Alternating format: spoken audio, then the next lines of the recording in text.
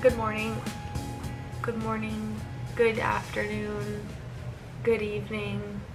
Welcome back to my channel. So the past couple weeks I've been like frantically test knitting sweaters, knitted items, and I like took a break from the vlogs because I wanted to finish all these test knits because like all the deadlines approached at the same time, and I am a procrastinator, and so I was like speed knitting these sweaters so they could be done on time, and I still have to like finish filming the end of that video, and then I'll upload it hopefully after this one.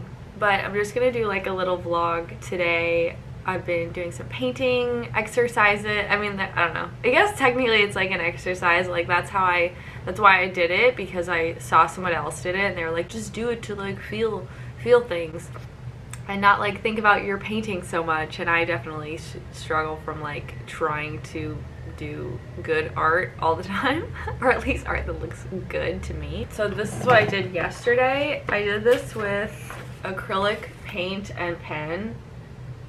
And I just like drew, I think I did the orange first, and then I did the blue, and then I did yellow, and then I just outlined everything in with a couple different colors.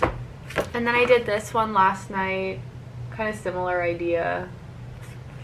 And I think I'll do some more because it was pretty fun. And then I've also been reading a lot, which is, you know, taking up way too much time. But I finished a couple books recently. I finished All the Light We Cannot See, which was super beautiful and poetic and sad. But I really liked it, and it was different than a lot of the books I usually read. It was a good change of pace. I also read Corrupt, that smut book from my last video, which was okay. Those books are just like, they're not very good. But I find myself like reading them really fast just to get to the smutty parts, which like, I don't know. It's kind of a funny idea to me because I read the book and I'm like, oh, I gotta see what happens next. I want to keep reading it. This book's like 500 pages and like nothing happens, and I don't really care about the characters that much, and like some of the endings are like ridiculous, like shit that would never happen. So maybe I need like some more realistic smut. Anyway, I finished reading The 7 Husbands of Evelyn Hugo, which was good. That book, like, it was good and it was interesting, but it wasn't a book that I just like wanted to keep reading. I kind of like picked it up and like read a few books in between reading that book. But the ending was really good, I guess. It was good. It made me feel sad, but I also like don't know if I cared about that book enough to really like it a lot. But I did like it a little bit.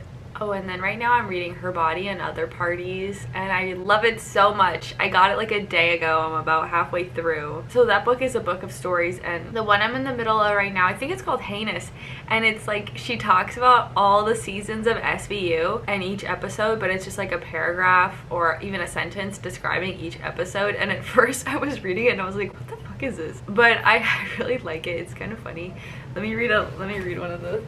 Okay, this is the book. I've been like adding little tabs to keep track of the things that I like in this book. And in the SVU chapter, one of the things that like made me laugh out loud.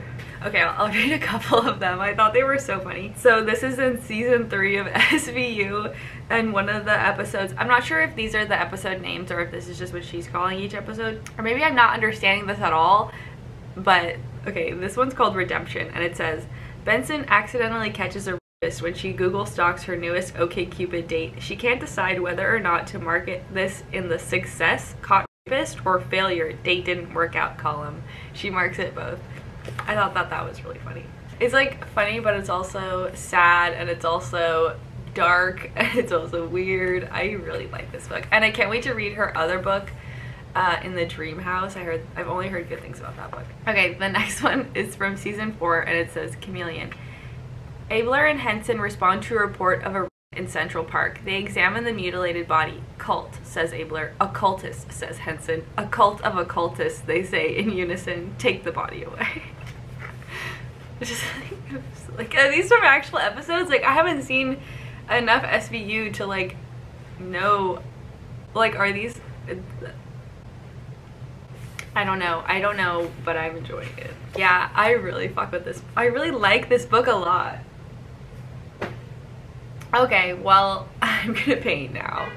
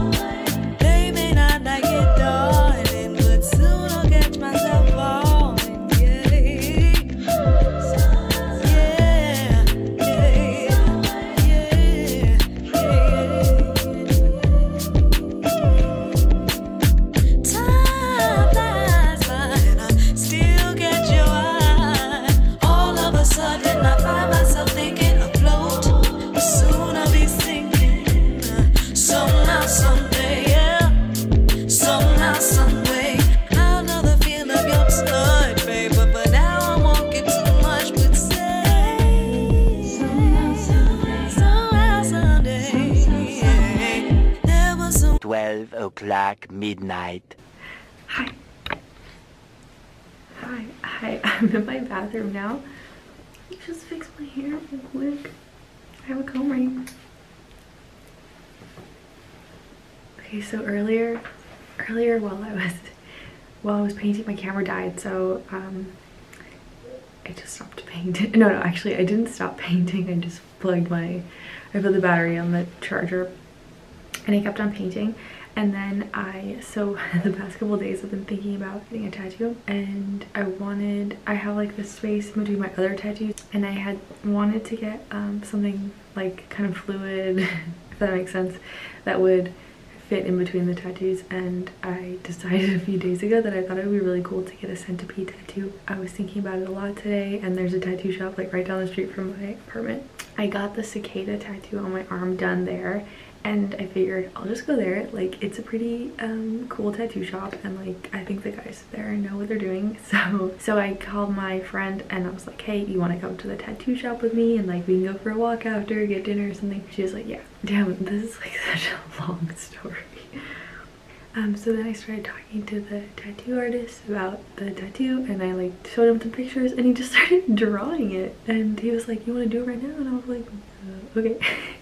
So I got a tattoo, and I did want it to like go up onto my palm a little bit, so I am in like so much pain. Like, getting your palm and your wrist tattooed, like that shit hurts so bad. I was like wincing the whole time, and I shed like a single tear. Okay, so I'm gonna take this off now. It's only been a few hours, but he said I could take it off after like 3 to 4 hours and just wash it and moisturize it and then go to bed. He also said not to do any dishes this week because apparently dish soap fucks up hand tattoos.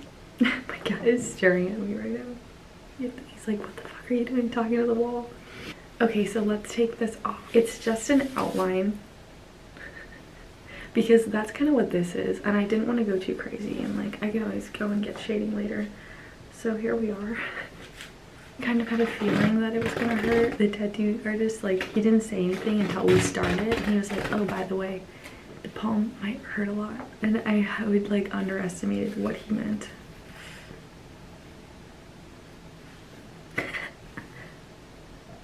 it is. It goes up onto my palm. Pretty sick. I didn't tell either of my parents that I was getting this. So if you're watching this, ouch. It looks sick. Hello, it's the morning now. After showing my new tattoo last night, I lightweight had an anxiety attack that I did it too impulsively and I didn't like it or something like that.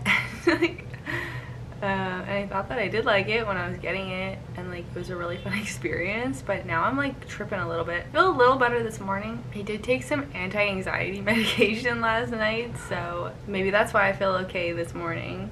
I was tripping last night, like calling my friends to talk to someone on the phone about my decisions and like if the tattoo matched me, which it should because I picked it, or I went in there and said exactly what I wanted and he gave me exactly what I wanted. But maybe I worried that it's like a little too cool for me because it goes up onto my palm.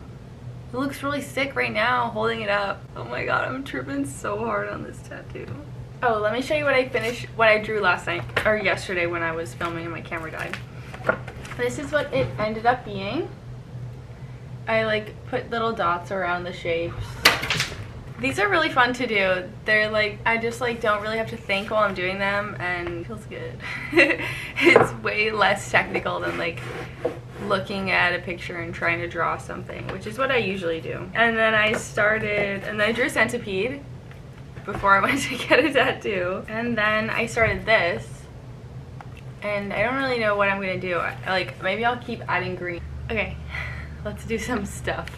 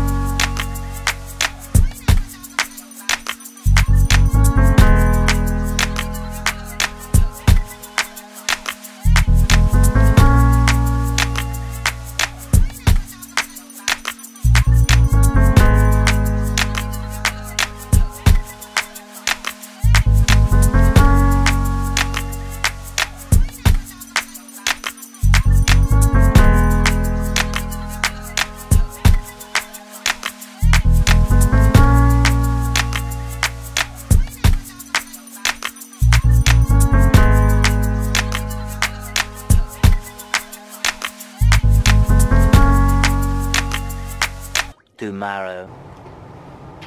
I made red. It's done. It came out much better than the last time. I didn't burn it. It's not as pretty. It's just kind of like a blob. But I think it'll taste good. Like the bottom, okay, it's like a little bit burnt. This is only the second loaf I've made, but I think it came out pretty good. I'm gonna give it to one of my friends. Now I'm gonna go get my mail. My ThreadUp order came. I'm gonna do some errands, and then I'm going to end this video because this is probably like my most random video yet. 3 hours later. Can you move it along? I'm all out of time cards. I just got back from running errands this morning. I stopped by my mom's house and she gave me some tomatoes, beautiful fresh tomatoes from her garden. They smell hella good. She also gave me basil, like a bouquet of basil, which smells hella good too. I'm gonna make some pasta later. This is the basil. So yummy. While I was out, I also got yarn. I'm gonna make a striped sweater, so I got the, oh wait, where's the other one? I wanna make a striped sweater, so I got these yarns. And then I have some other ones that I'm gonna use to make the striped sweater. I'll probably make that in a video. Oof. It's called Poof Yarn, and I got it from Avenue Yarns in Berkeley. It's like, it was made like especially for them. So maybe you could only get it there. Pretty! And then I got some things from ThreadUp that I ordered a few weeks ago. I got this dress. It's like a realization par dress. a little silk wrap dress. I think it's really cute. It's just like a little bit like low. So I think if I wore it out, I would need to like put some boob tape, you know, just so I felt a little more secure. But it's pretty cute, and I think these dresses are normally maybe like $250, and I got it from ThredUp for $90. Well, thanks so much for watching this video. Hopefully it wasn't too random. Let me know in the comments if you think I should regret getting this tattoo. And next time I post, it'll definitely be more craft based. I am gonna post about my test knits soon. I have a video where I do 4 test knits. I just have to finish one more and then I can post that video. Yeah, I'll see you next time. Bye!